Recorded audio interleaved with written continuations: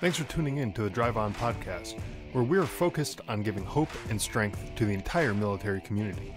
Whether you're a veteran, active duty, guard, reserve, or a family member, this podcast will share inspirational stories and resources that are useful to you. I'm your host, Scott DeLucio, and now let's get on with the show. Hey everybody, welcome back to the Drive On podcast. Today, my guest is John Henry Parker. John is a Marine Corps veteran and author whose son served in the Army's 10th Mountain Division, and unfortunately, his son was tragically killed after leaving the Army in a high-speed motorcycle accident, which we are going to talk about a little bit more in just a bit. But first, I want to welcome you to the show. I'm glad to have you here, John. Good to be here. Thanks. So why don't you tell the listeners a little bit about yourself and the background for the people who might be listening who may not be familiar with you?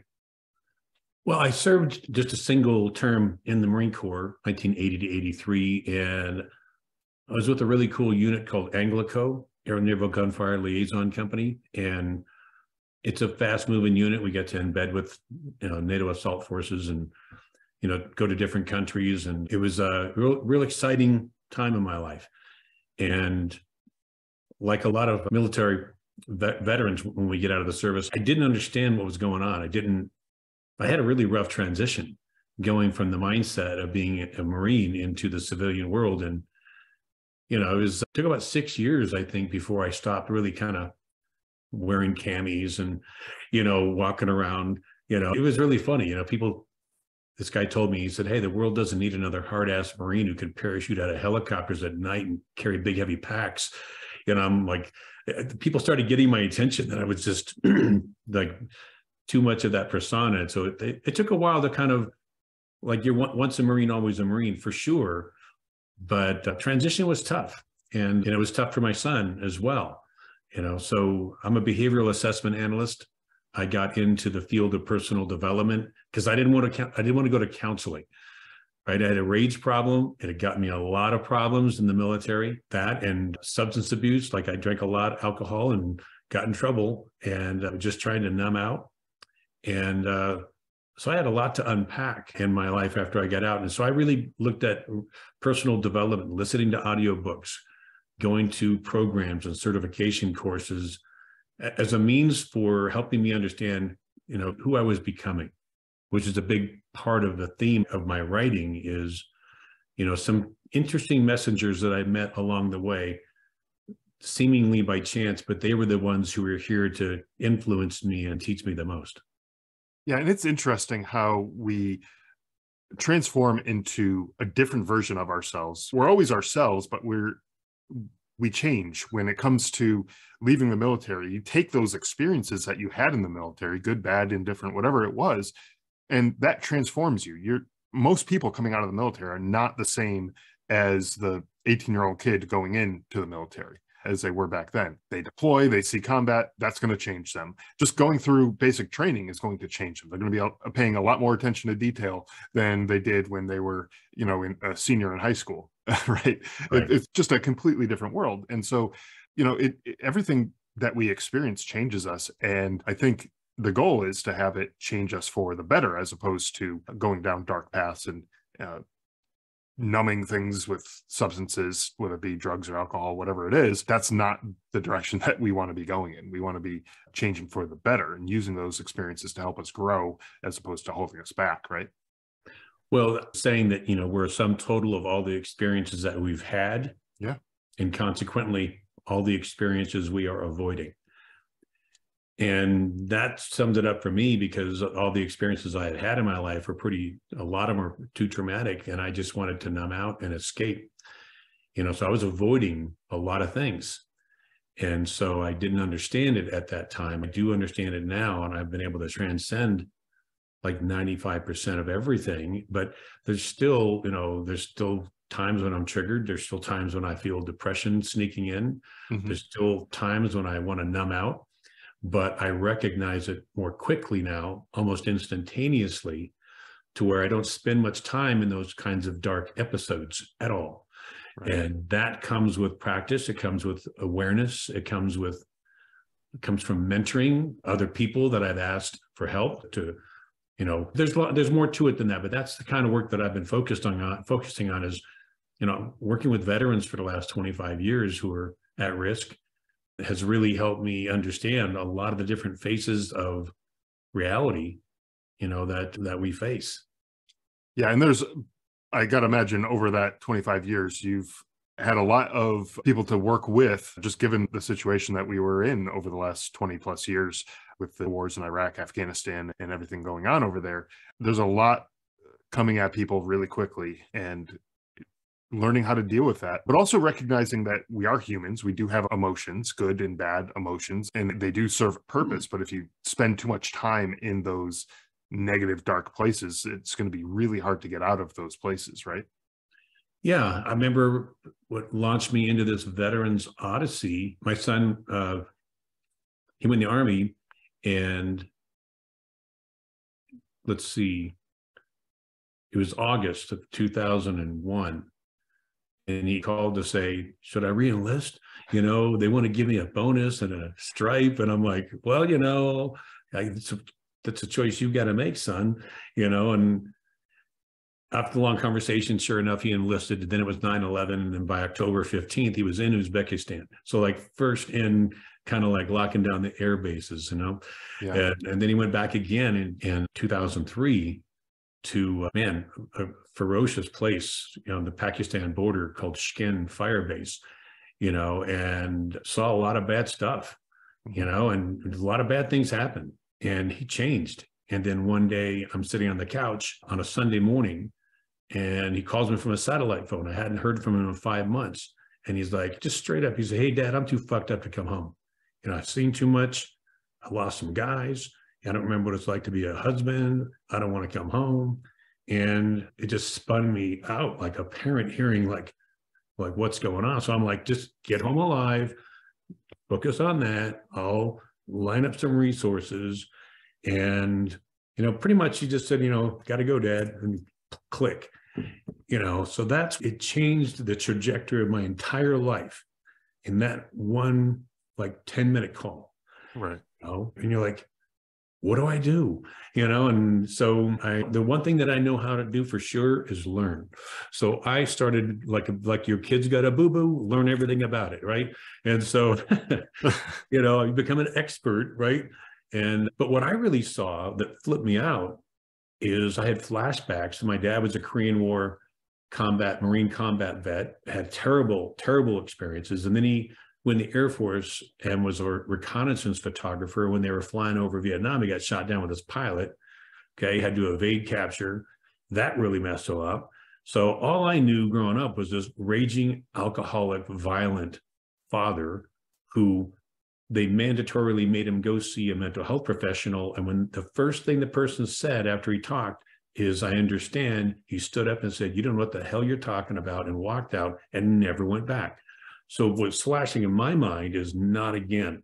We can't be, not again. So I can go in a lot of different directions, but what really compounded it was when I went to a vet center, which is a great sub element. It's not attached directly. They don't share information with the VA, but it's a perfect place to go if you need individual counseling or family counseling. And I met the site director in Sacramento. His name was Mike.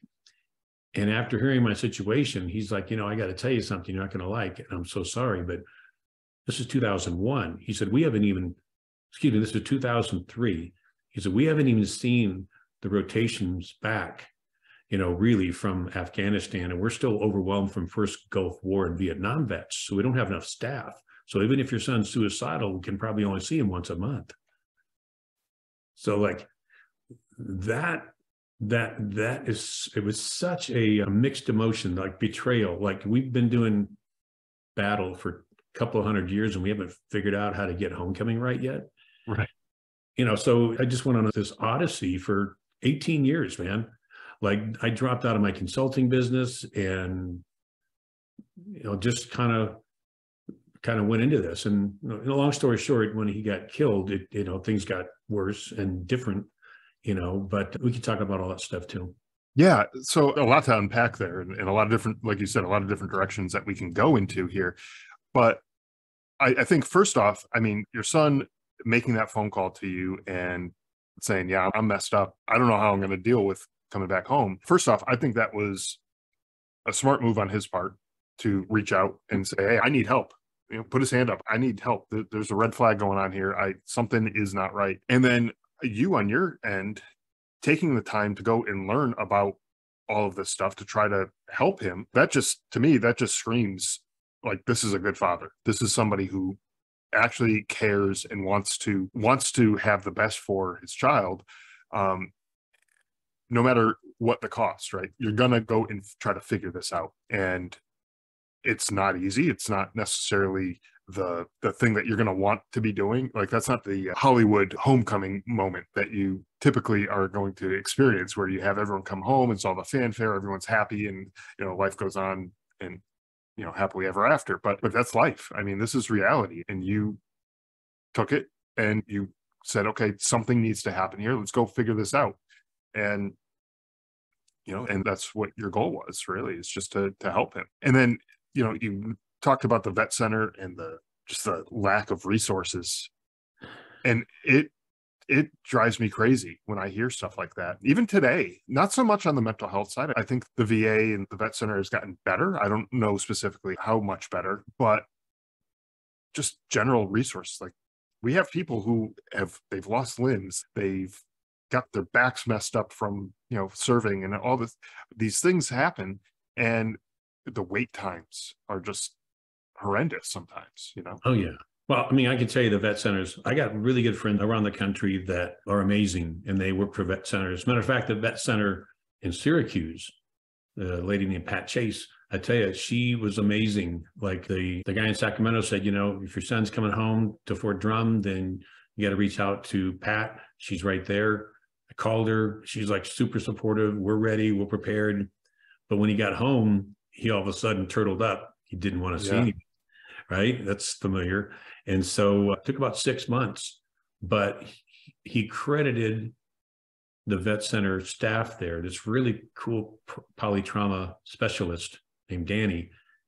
They credit her for like saving their marriage and like pulling them together. So the system really, really works. Yeah.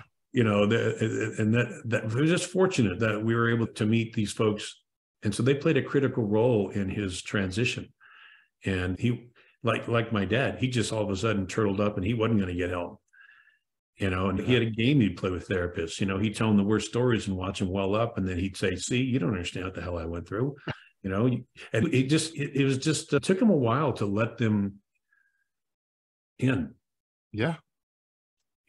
And I understand that too. When I first came back from Afghanistan, the back of my head, of course, we're, in the military, we're the helpers. We're the people who are out there supposed to help other people. And I don't need help, right? I'm big, I'm strong. I was young and dumb. And I knew everything. I could handle this. And yeah, sure, it's tough right now, but I'll get over it. I always do. Right. And so why do I need to go get help? There's probably guys who are way worse than me. They need the help more than I do. And for me, it was about 6 months too, after coming back home, that I first reached out and got help. But that was after like the rock bottom moment where it's like, who am I looking at in the mirror now? I don't even know this person anymore. And that was the time that I said to myself, like, okay, something's got to change. Like, I may never be that same guy that I was a year plus ago, but I can't be this guy anymore. And that's what ultimately drove me there, to get some help. But it was hard opening up at first. Like, I don't talk about feelings and emotions, and I don't talk about that stuff. Like, I barely even talked about that stuff with my wife. And it's like, I'm going to go talk to a stranger about this stuff? Come on. Yeah, exactly. Well, and I've discovered a lot of things over the years that have helped me personally. And, what might be helpful is, when my son finally opened up and we started talking about, like, where are you going with your life? Like, you're no longer in the military. I knew the answers to the questions already, but I couldn't just give them to him. Yeah. I said, so what do you want to do? You want to get a job? You want to go to school? Well, I can't get a really good job because I don't have a degree. Okay, so what do you want to do? Well, I guess I want to use my military benefits and go to school. Okay, great. So, so what's missing, in your life right now? Yeah. And he said, my identity. After we talked for a while, finally we started getting into, he was, sergeant. He was this, he was that. He knew who he was. So we said, okay, so your identity. So what else are you missing? A mission. Every day, I knew what I was getting into. I had an assignment, right? So what was going on that caused you to be so motivated when you were, well, I had a purpose, right? And we talked about meaning and purpose and about being a squad leader and taking care of his guys, nothing more important in his life, and so long story short, we figured out, well, so your identity now is what? Well, to be a student. Okay, great. So your mission is to do what right now? Well, ultimately, he decided, well, I got to go get all my information, my GI benefits. I got to go to the local community college, because we said, go start small, go to the community college, get your AA, and then you can figure out where we're going to go from there. You can graduate from anywhere, but you can also start anywhere. So go get acclimated in a smaller pond. Okay, so that's your mission. Go get all the information, get everything ready to go, find out when you start, find out what you want to take. Let's look at some outcome-based education. So what will give you meaning and purpose? And we got into a conversation about how he thought he could do a better job than some of the counselors that he sat in front of. And he said, I want to be a counselor. Okay, great. So you want to get your, clinical social worker, so we decided on those kinds of things. And so that gave him meaning and purpose to imagine himself helping vets. Great. So now we had a conversation that galvanized him into action. That's all these veterans, all of us veterans, all we need is an action plan. If you don't have a goal, make your first goal finding a goal. And that was my objective with him, is not to give him the answers, but to have him be inspired with his own answers. So sure enough, he got into this little community college in Syracuse, got his AA, and then helped him write his acceptance. I read his pitch letter to Syracuse University. He got accepted, into their social work program. And really neat lady, Stearns, she was one of the counselors there. He was the most challenging vet maybe she'd come across. He was just all over the place, but just a couple of years later, as a matter of fact, the day he passed away, Syracuse University offered him the job as veterans liaison for all the new vets coming in. So he really, really made a difference. And, just a lot of teachers, a lot of students, a lot of veterans. And now they have a de facto award for excellence every year that they give to the top veteran who's making the most progress. So like he really he stood out and made a difference, but he started small and then went into the larger university. And so our goal was he's going to be the licensed mental health professional, and I'm the personal development side of it, because we was authoring peer mentoring programs and writing content about transition with all these things that we were learning, and I was doing most of the writing, but he was providing a lot of the reality-based, struggles. Sure. So that's a little bit about one of the biggest things that I learned is identity, mission, meaning, and purpose is what we need more than anything in the TAPS programs before you get out. Isn't really preparing you to reinvent yourself. Right. And they should. They absolutely should, because you're not the first person who's brought this up on this podcast or in just other conversations that I've had. It's very much a loss of identity, sense of purpose, meaning, direction, all of that stuff, all boiled into one, even camaraderie, if you want to throw that in.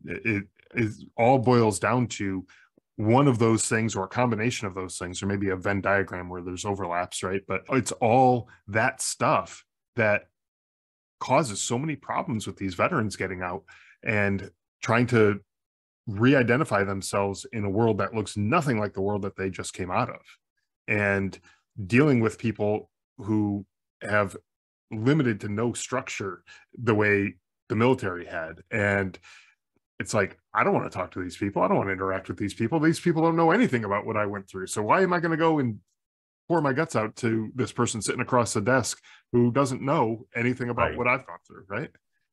Yeah. Now, I think this may be a good transition here to talk about one of your books titled Transitioning Veterans, How We Get in Our Own Way and What to Do About It. And you told me that prior to recording here, you told me that this book was a legacy project for your son, Danny. Could you tell us a little bit about the book and what people can expect from it? Yeah. All these years of working with countless veterans and their parents and grandparents and spouses and just all the struggles, just had so much insight into what's going on that I but try to get, it's hard enough to get a guy to ask for directions, let alone a veteran to ask for help. Right. And so we're just in this self-imposed, we're in our cave and it's wet, it's damp, and we like it. It's cold, it's fine. It's familiar. It's familiar, right? I can suffer just fine on my own. Leave me alone.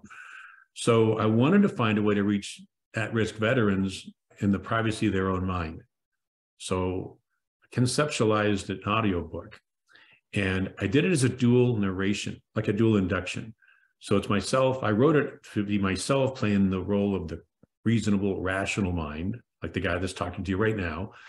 But then the other person is another veteran who plays the voice of the critical mind. It's always hijacking those moments of our life and just destroying things, right? Time and relationships, causing us to, space out and have bad episodes and drink and be violent. All those things that, when we get triggered. And so it's funny, I called around Las Vegas to some acting schools, and I'm like, leaving a message. Hey, I'm looking for a post 9/11 vet. I'm doing some casting for an audiobook, gave a little more description, and about a half an hour, I get this call from this tough guy from Brooklyn.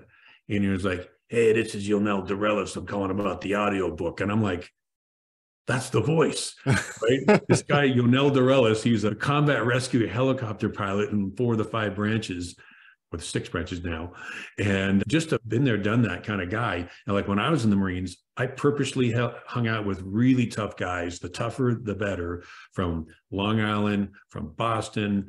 I mean, just like they were just toughest guys in the company, right? And this guy's the voice in my head, right? Yeah. So we get together, and turns out he's really hurting. He's really isolated, and this thing transformed him big time. But it's a banter. Like it's only an hour and 20 minutes long. It's designed for veterans to listen to it in the privacy of their own mind. Nobody knows you're getting help. Nobody knows you're learning about what's going on. But it's this critical mind that keeps hijacking moments. You're out. Like I literally went with a buddy of mine to write the chapter about going into restaurants. And so crowded restaurants, like, what I'm talking about. I know exactly what you're talking about. Yes. So we went to a P.F. Chang's, and we went to the very back. Like that's where I need to sit facing everybody. And then he starts writing, and I'm talking, we're recording this, right? And I'm like, I'm looking around. There's a room over here with the back exit, the exit straight over there. There's a couple of guys sitting at the bar, and they got, vascular, you can see the veins in their neck. I'm like, that guy works out, right? I'm just like looking at, like, how do I get out of here? If some shit happens, and then some guy walks right along and sits down about 20 feet away, same thing in the back. He looks like a military guy. I'm like, oh shit, so I'm just kind of going out there, in my mind about how ridiculous this is. But necessary. Of course it's ridiculous, but it's necessary, and then we start talking about what goes on with our significant others, and we're staring right through them while we're talking to them. Hey, honey, we got to get some dog food on the way home. But really, we were just blazing a hole right through them, kind of threat assessments, right? And so it's all about this guy, Yonel, my critical mind, talking about like what goes on when you go to restaurants. So I'm bantering back and forth. And it's a reality-based conversation that actually goes on. And I've met a lot of vets, enough vets to know the writing the book was extremely relevant. And the feedback I get from it is very, very rewarding. And you can go to transitioningveteransbook.com, and there's 2 little explainer videos that explain the audiobook. Like, I don't want to talk about my son with everybody. So I created a little 5-minute explainer video about what this audiobook's about. And then there's a study guide that you can download with it. And there's a transition map and action plan that you can download for free. And the whole audiobook is right there under audiobook preview. So I don't want a veteran telling me that they can't afford it when they're standing in Starbucks to pay $6 for a drink. So I want to eliminate the barrier. Just go download the book. I don't need to make money off of this. And it's just one step in the right direction for me to know that I'm contributing something, Absolutely. And I love how you have those two voices, the voice of reason and then that that hard ass Brooklyn veteran, right? The going back and forth, because a lot of times that's the way the conversation goes in our own heads. Was like, you do have that voice for reason. You know, it's ridiculous. Like, yeah, restaurant's crowded, but it's not crowded with a bunch of terrorists. You know, it's crowded with a bunch of regular everyday Americans that are just going out to enjoy a dinner, right? And but you have that other voice in your head. Well, yeah, but what if? You know, and that kind of plays that trick. And so when you have that narration going on and in an audiobook format, it kind of, to me, I think it would mimic the way that conversation would go in your head, but then you can see how the voice of reason makes a little bit more sense, right? Well, most feedback I get is the ridiculousness of it, and everybody chuckles like, that's exactly what happens, you know? And then I guess the biggest learning objective is there's a process that I developed for myself that I shared with my son, worked really well. I started sharing with other veterans, but it's really, and explains this on a little video, but it goes into more detail on the audiobook. But our life happens between our triggers. Yeah. But if we're walking around getting triggered all the time, like my triggers used to wake me up in the middle of the night to tell me, you better pay attention. There's something bad's going to happen. Right. So I would get triggered. And next thing you know, like hours later, I'm still amped up, like some idiot on the freeway. And I'm still thinking 3 hours later about how I could have dragged that person through their window. That's not healthy. Right. No. All the different ways that person I could have done this or that. It just sucks a lot of time. And for some people, if their triggers are really bad and they start self-medicating, okay, it can be hours or days before they realize, wow, that really triggered me. Yeah. So I talk about a process where you recognize your triggers sooner. Instead of hours later, you get it down to minutes later and then nanoseconds. Like I get triggered every day, but I instantly notice the sensations in my chest, the constriction in my throat, and I say to myself, wow, I'm triggered. Or I'll say to my wife, I'm triggered. I don't do that much at all anymore, but it took that kind of practice to pop out of being triggered into observing the trigger. Right. It's almost stepping out of that situation and looking at it from an objective third-party view is almost the kind of mindset I would think that you might need, right? The instant you say, I'm triggered inside, you step out, like you're sitting instead of being in the movie, you're now sitting in the movie theater, watching it up on the screen. You disassociate for just enough to where you get some perspective. There's a saying that which I am observing, I am no longer. When I'm observing my triggers and my trauma, I'm not inside of it, and the intensity goes down. So the point is, through practice and noticing that you're triggered, the length and the depth of the episodes get shorter and smaller and shallower. And they start becoming like little blips. Yep. And what happens, you start getting triggered less and less. And again, this is where your life happens, in between your triggers. So the first thing is to recognize you're triggered. The second thing is to notice that your breathing is suspenseful. You're not breathing. Oxygen is the antidote for anxiety. So number one, recognize. Number two, oxygenate, breathe, right? And there's a square breathing process where you slowly breathe in for 5, you hold for 5, you let out for 5, you hold for 5, you go in for 5. So you do this several times and you can feel yourself self-regulating. And then the third step is focus on something more interesting. And in the audiobook, in this case, I have them, I'd say, hey, do you remember when your daughter was born? Oh yeah. And I'm like, so what was it like when you first noticed that she was looking at you and you were looking at her? He's like, oh, that was a moment, man. And he instantly goes from telling about his triggers to this warm and fuzzy version of himself. Yeah. Like you notice that just happened in just a couple of seconds. Like you've got that much control where you can just change your whole physiology. I could see it. I could feel it. He could feel it. And he's like, wow. So it's a process of recognizing, breathing, and then shifting the focus of your attention. It's just that simple. And the more you practice this, the easier it gets. And people start saying, what's going on with you? You seem like you're easier going, like they're worried about triggering you. Like my triggers are so bad that people would just stop calling me. They stop reaching out to me because I was just too much. I was just too intense. And then I call them up like, why aren't you calling me back? And one person had the guts to say, because you're doing it right now. Like you're way too intense. Like, I don't want to take you on anymore. But when I started really practicing this, I started finding relief. And the more I shared it with other people, the more I knew I was onto something. And there's certainly lots of techniques out there. I'm saying this is one, the way I did it worked personally well for me. And that's what I demonstrate in the audiobook.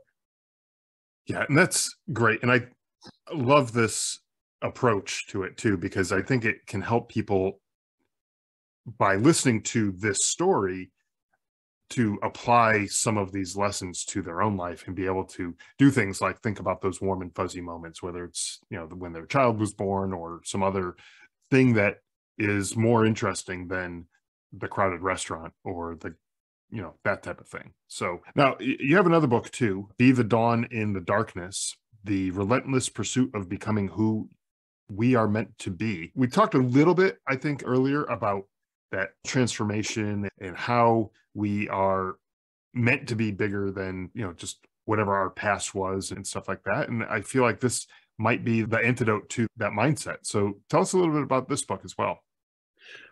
So this is, it's really it's a transformational body of work that's kind of disguised as a narrative memoir. Okay. It's about real things that actually happened. About 50% of the first part of the book is about, catastrophic trauma, about relentless, repeated, like compound trauma, from infancy and childhood, being raised with, violence in the household. If your listeners or viewers are at all curious to learn more about that, the ACEs scale, Adverse Childhood Experiences, ACE. You can get online and find lots of places where you can take the ACE scale, and it helps measure the severity of your childhood trauma and what you may be predisposed to, or what you're more likely predisposed to for different types of illnesses. The higher the ACE scale, life expectancy is 20 years less. Like there's just diseases, there's alcoholism. So this gets into severe childhood abuse, but it also has a sweetness to it because I was provisioned from early childhood by a great aunt who was a Canadian war correspondent during World War II, during the Nazi invasion of Paris. She wrote a book about it.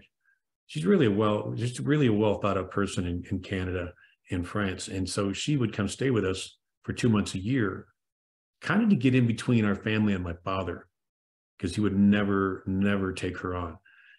And so she provisioned me early on because she had such an influence. I was spellbound around her. She told me I would do extraordinary things with my life, and I believed her because she said it. And then she just provisioned me for the hero's journey that I was already on. And really she told me some things that puzzled me. She said, God is love. Do you believe that? And long story short is I didn't believe that, and I finally said, after we got away from my father and I was talking to her, I said, if God is love, then why is this happening to me? It's not maybe true for you, Glad, but it's not true for me. And she talked about finding my purpose. She said, do you have a purpose? And I said, I think I'm too young to have a purpose. She said, great. So you'll discover for yourself, God is love, and you'll find your purpose. And sure enough, through all the suffering that I went through in my life, I found out that a big part of my purpose was I discovered empathy. Like through my pain, I was able to relate to the pain of others. Like if I hadn't gone through all that I'd gone through, it wouldn't allow me to do this work and to write this work. So right. A big part of it is about the relentless pursuit, like never giving up, going in the army and then getting kicked out of a medical, and the thought of coming home and being shamed by my father, and then going through a year of waivers and just by the skin of my teeth passing the physicals to go back in the military. But I wanted to show him I went in the Marine Corps, and if you have a rage problem and you have a problem with authority, don't go in the Marine Corps, because just the amount I was totally misunderstood by myself. I just didn't understand myself. And so I was able to get into a really great, really fantastic unit, but I got to go to jump school. But so this story is all about the arduous journey. And then when I got out of the military, I think one of the most important parts of the book is she told me, pay attention to the people you're going to meet by chance, because they're often the most important messengers that are here to teach you the most. And I met one of those messengers at the USO in Okinawa, Japan, 2 weeks before I got out of the Marine Corps. And long story short, he picked me out of the crowd of guys that we were laughing and scratching and drinking beers and yelling, talking about what we're going to do when we get the hell out of here. And he took me aside and he said, you know, can I give you some advice? And you take advice from a warrant officer. He said, you're going to get out, and within a couple of days, probably not more than a week, you're going to realize the world doesn't need this big, heavy, hard-ass Marine who can parachute out of helicopters at night and carry big, heavy packs. You know, you're going to figure out, you're going to need to reinvent yourself. And you're going to realize that the world is exactly the same, but you've changed because of your experiences. So instead of sitting here and drinking beer, I'd go to the closest bookstore and I would find anything that jumps off the shelf at me, and I start reading about who I'm becoming. You know, and so it was the best advice I'd ever gotten. I only talked to him for 5 minutes, never saw him again. But I grabbed a buddy of mine, and of course, they didn't have bookstores on Marine bases. So we went to the Air Force Base over at Kadena. And I had to ask the lady to take me to the self-help section. I didn't know what it was. He said, not the psychology section, go to the self-help section. And so I went through all the spines in the whole shelf line. I picked up a stack of them. The ones that I picked was The Magic of Thinking Big by Schwartz. That had to be a good book. It just looked great. Like, that's what I needed. And the second one was Psycho-Cybernetics by Maxwell Maltz. And as I looked through and thumbed through the front part of it, I related to it because he was a plastic surgeon that would make people beautiful, but they still didn't believe it when they looked in the mirror. And here I was, impeccable in this Marine Corps uniform, but inside, and I had no internal cohesion because what I projected to the world did not match what was going on inside of me. So that book made sense. And then the third was Think and Grow Rich. Obviously, that's a great title. And it launched me into personal development as a means of recovery. So this book, the second half of the book, it's an ascending book. The trajectory changes and moves more towards personal development, transformational development, spiritual development. And if you're familiar with The Hero's Journey by Joseph Campbell, I literally took a graphic, I put it into PowerPoint, and I put little graphics of all the different experiences that I've had in my life. And I did this in chronological order to match the arc of the hero's journey. Then I created my table of contents. Then I started writing the book, and I wrote all the easiest chapters first and saved the really, really bad ones for the last. So, but it ends up, you know, getting into Native American, after my son passes, Native American, First Nations, Vision Quest, plant medicine work, did a lot of plant medicine work that really helped me transcend a lot of bad things. And I didn't find joy until I was 53, you know, and so I'm 61 now. So this is really about the relentless pursuit of becoming who I'm meant to be. And it's an experiential read where there's not 7 steps to be happy. Anytime I felt like I was teaching or preaching, I copied that content and threw it in another document, because this is the last thing I want to do. Is I want to just share an experience and have people learn from in the experience, not being taught. Yeah, I think the best way to teach someone is to have them experience it for themselves and not just dictate, this is how things should be. You know, very often when I was in a classroom and the teacher's just teaching and just saying, hey, this is the way things are, this is a matter of fact kind of thing, it didn't stick as well as when they were there as the facilitator to kind of lead me to the conclusion on my own. And once when that conclusion was reached by myself, it's stuck. It's never leaving. And it's there. You know, I can sit there and try to memorize facts and dates and experiences and all. I could try to memorize things all I want, but maybe I'll remember them for a week or two. Next year, probably not going to remember very many of them, right? So when you actually are led to the conclusion or the answers, as opposed to just being given them, it's a whole lot more impactful. And it sounds like that's what you're trying to accomplish here, right?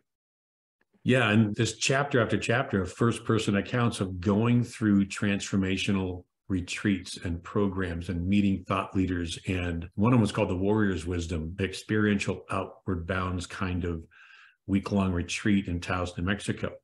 And what I got from that alone changed the trajectory again in an upward direction. Because in the military, you could hide out. And my strategy was to watch other people fail so I'd know how to nail it. Like anytime they sat in front of the drill instructors or a black hat in jump school or whatever school, I'd be able to step back and I could watch people totally screw it up. I could listen to their voice.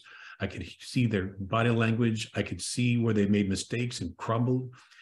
So when I stepped up there, I knew how to present. I knew how to speak clearly. I knew where to put my feet, how to handle myself. And so I would nail it on the first try usually. And I became a military athlete like all of my peers. And that worked really well. But I was so conditioned to hiding out that I wasn't going first. And so during this experiential event, I'm like, holy shit, that's something I got to correct right now. And through that entire week, I went first every single time. And it was a major breakthrough. And I was nervous. I didn't like screwing up, but I lost the fear and the embarrassment factor and just did it anyway. So that's an example of, like, you don't have to keep doing what you've been doing. You can actually change your strategy and get a much bigger result.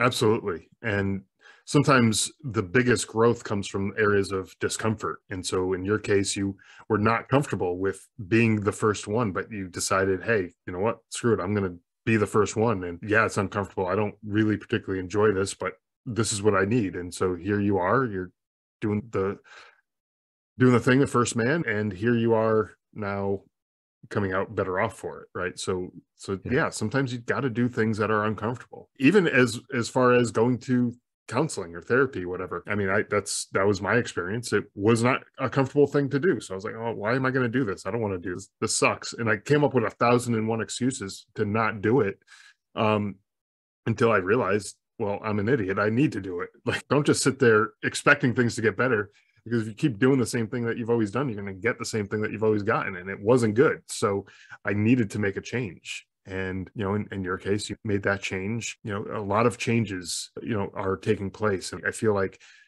your story is really a story of transformation and change, and being comfortable with being uncomfortable and going through those changes. It's really what it seems like to me.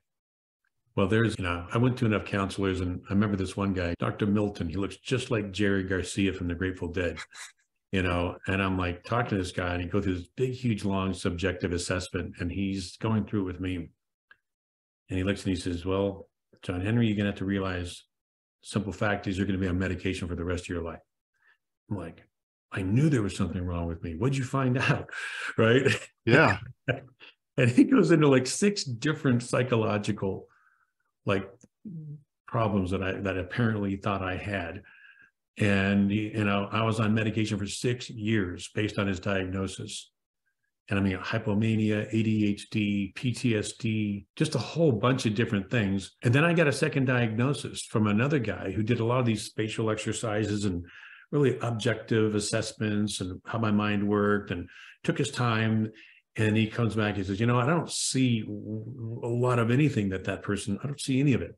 I see that you have compounded, you know, complex PTSD, and that's what we need to unpack.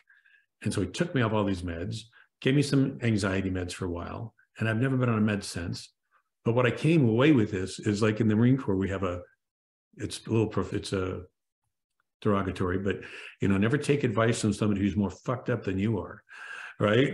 And so I just knew at that time that I just wasted 6 years of my life because somebody was labeling me with a whole bunch of stuff that they thought I may have had, when in actuality, it was something completely different. Right.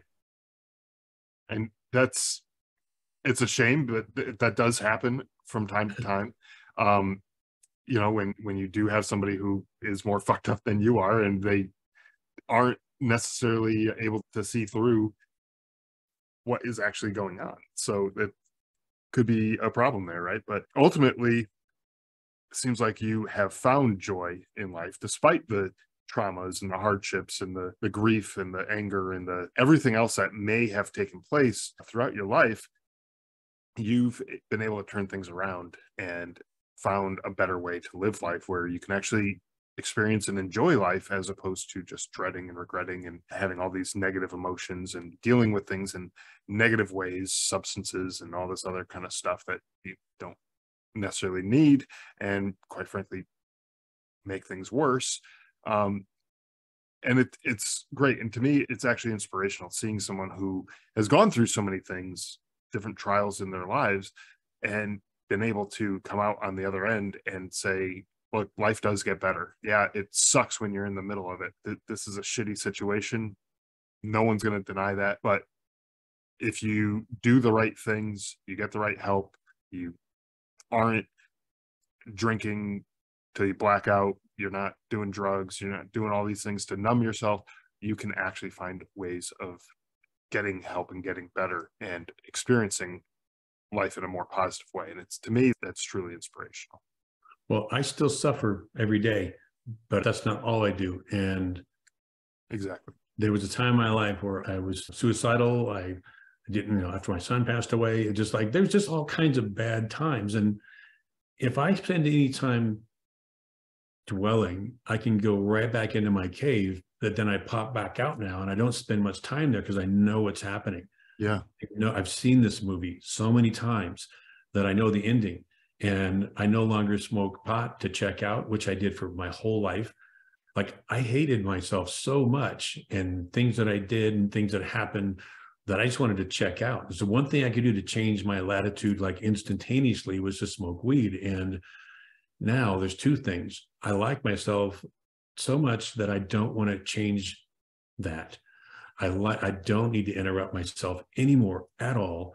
And when I smoke just even a hint of indica or sativa, I go into this paranoid state. So I used to, when I was a kid, I was in terror, from violence.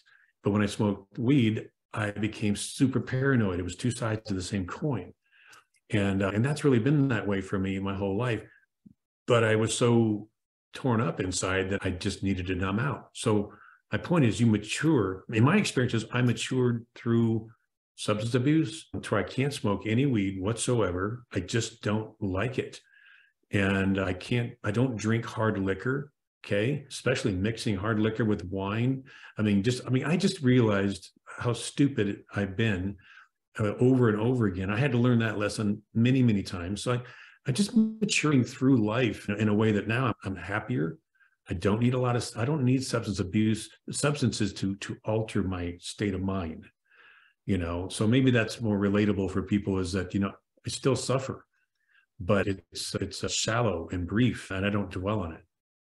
And that's, I think, a great place to be when you have that ability to pull yourself back out of that dark place and not be just stuck there and dwelling in misery constantly. And you get yourself out and you get to a place where you can go back and experience life and enjoy it.